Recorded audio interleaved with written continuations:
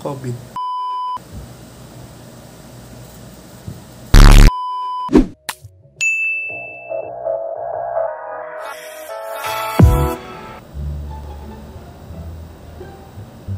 Hello. I don't know if you could hear, pero may labada, so may naglalaba. Ang tagal ko nang hiniling video. It's been a really long time. Ewan ko kung kailan yung huli kong post, but yeah, we're here. Hindi na pagtrapaho lang tayo ng makeup, tapos naisip ko na parang what better time to do that doing a first impression. Hindi, I bought stuff.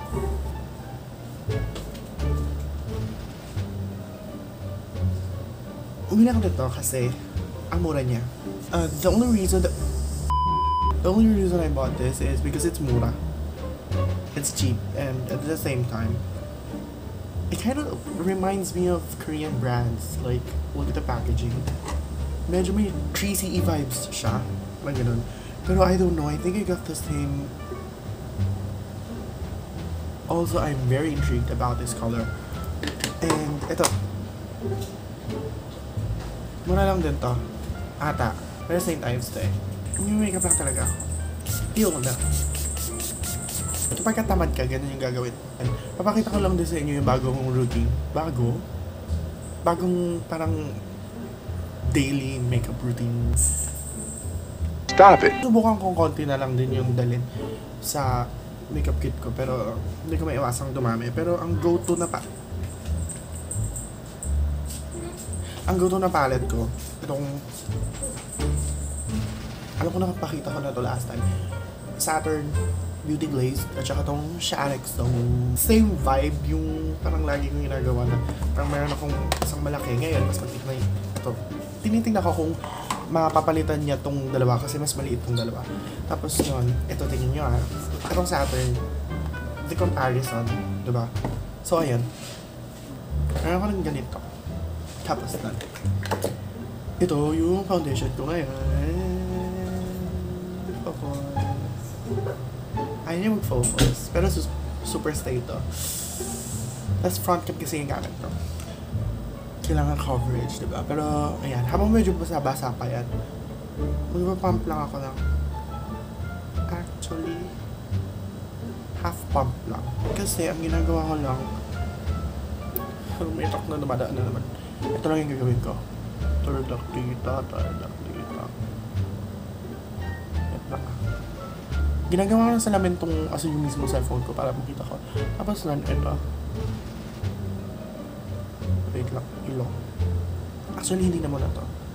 Sige na nga. So, ito. Tapos kung ano yung natira, kakalat ko. Powerful naman kasi, tingnan nyo. Tada! Powerful din naman kasi talaga yung super stay. Kaya, natutunan ko to kay Edward Avila. Kaya ako dito nilalagay dito kasi para pa V na lang yung lalagyan ko ng foundation. Kasi hindi na ako mag-bronze or mag-contour. Parang meron na siyang, ang tawag dito? Meron na siyang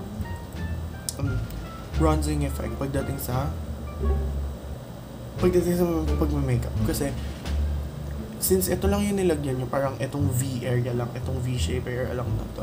Since ayun lang yung nilagyan nyo, sinasabi ko lang itong paano ko naintindihan sa Edward Avila. Pero yan, since ito yung nilagyan nyo, meron siya na parang automatic contoured na pag ganun kasi walang product to. So, maliiwan to na parang ano yun? Ano pala ginagawa na parang may mist na tapos doon foundation kasi para habang basa pala yung mist kaya ako ng foundation para kapag natuyo yung foundation mo hindi siya magiging like super dry na isa-suck up ng skin yung lahat ng hydration ng mukha mo kasi yun na magka-crack siya ganun tapos noon ayun yung ginagawa ko okay effective sa akin baka hindi effective sa inyo pero hayaan nyo na dito lang ulit. Kung saan ko nilagyan. Dun lang din, tapos kukunin ko etong brush na to. Ang lahat na din to. Ewan ko, ito na yung lazy way pag-makeup ko. Tapos isiset ko lang tong part na to kasi feel ko nag-oil siya madalas agad. Ito ay Squad Cosmetics Neutral Squad Eyeshadow Palette. This is $1.99 para sa ganito kalalaking pan. $1.99. I-swatch ko na para sa inyo. Dito kasi talaga ako na-intriga dito sa tatlong to. Like, tignan natin kung kaya nilang tapatan ng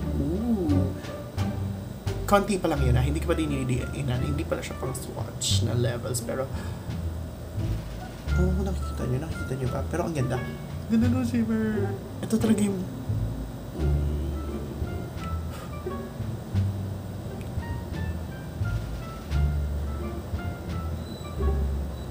she's a beauty girl. Anyway, try natin dito sa likod. Alam niyo, tuwang-tuwa ako dito kahit na hindi naman ako gumagamit ng ganun madalas. Anyway, try natin yung matte na shades. Dito na lang din sa likod ng kamay ko para mas makita natin. May ulupong, huwag niyong pansinin yung ulupong. Ooh, promising. Next, itong parang brown shade. Hindi ko alam kung may mga pangalan yung shades na to. Parang wala naman. Promising then, in fairness. Ito naman.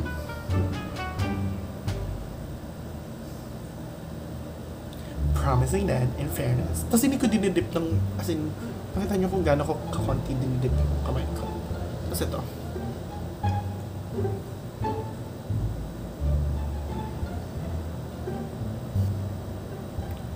Siguro magka-shade kasi sila ng balat ko, pero itong parang isa pa.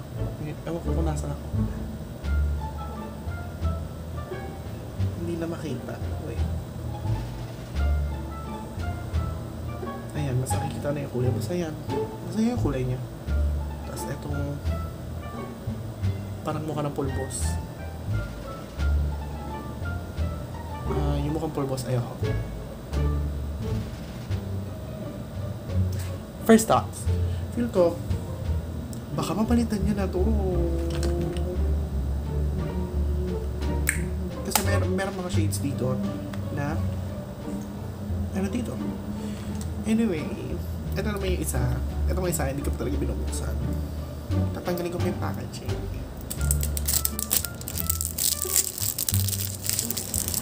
A little ASMR moment. Yes. Stop it. Ito ay 99 pesos. Alam ko na ito. Ayan. 99 pesos. Ayun yung mag-focus. What the focus. Kasi makikita niya 99 pesos siya. Try natin to. Dito naman. Ang hirap lang din niya buksan. Ito talaga looks promising kasi kapag to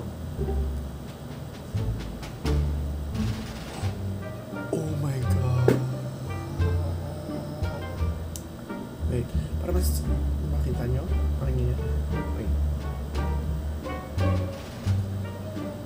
Ang hirap explain. Ito yung gusto ko. Ito namang, sinira ko na yung pilik mata. Kasi meron siyang, may pilik mata siya. Ninyo ka. Ito naman.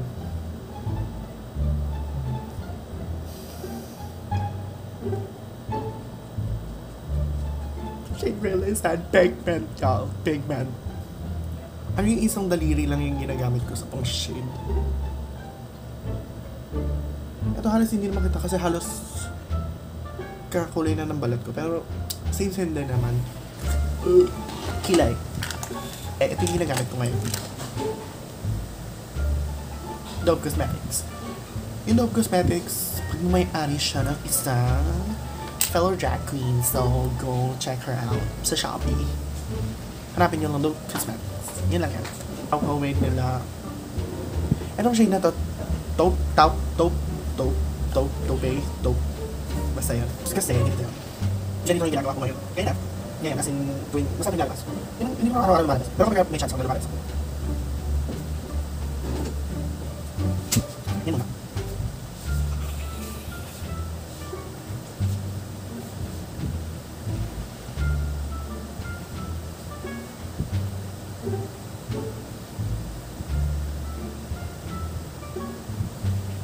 Satisfied na ako dyan. Ito naman is kilay. Ito namang kilay, yung may-ari naman nito is an influencer. His name is Josh. Go follow Kilay PH. Kilay PH nga ba? O Kilay.ph? Kilay. Basta, papakita ko na lang somewhere kung ano yun. Tapos, brow soap siya. Tapos, after ko kilay ng ganyan, lalagyan ko ng brow soap. Actually, itong pag-brow soap, extra step na lang din naman to. Tapos, naubusan ako ng mist lamp. Yun yung tawag sa maliit na lang mist na kasama nito sa package na eh. Ang cute kaya lang. Pero, ayun, kaya ito ginagamit ko ngayon mist, kung ano yung mist na meron ako. Parang mag-set in place yung kilay na nakatayo siya. Bushi-bushihan. Ulitin ko po, I'm not an expert, so don't expect. Dahan na ganyan. Actually, extra step lang talaga itong sa... Kaya ang dami niya rin. Kasi ang dami pa.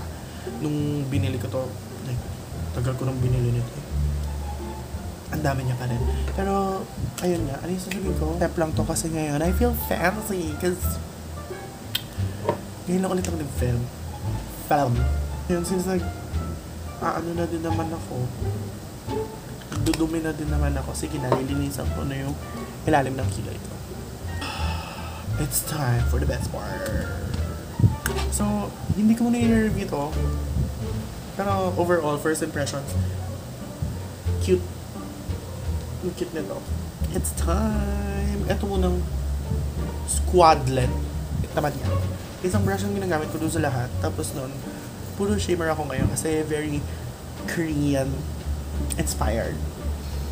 Nilalaban ako ng K-drama at saka ng K-pop. Anyway, hindi ko kasi alam kung anong kulay magiging ano nito, pero sige, tingnan na natin. Ay, sorry. Nakalimutan ko. Yung ginagamit ko itong keme muna. Yung may ganon. Okay. Oh my God.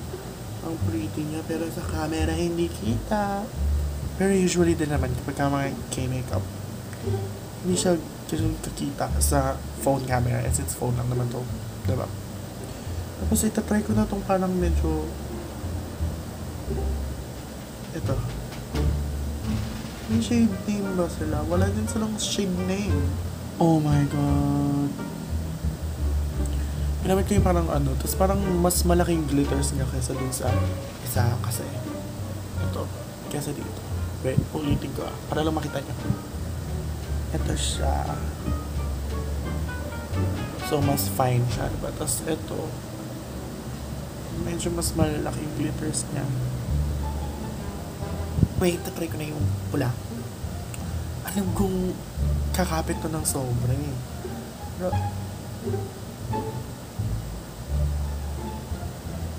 isang ganun pa lang to. Wait, ito wala. Kinalabit ko lang siya, ma'am. Wala, ang ganda niya. Ang ganda.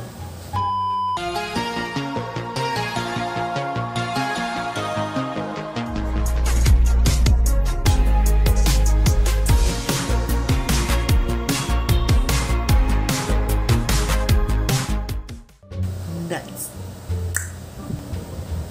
Ewan ko kung magpapakita siya sa camera ng maayos kapag nakaganyan. Pero, oh girl, this is how, try ko kayang taasan ng super yung brightness ito.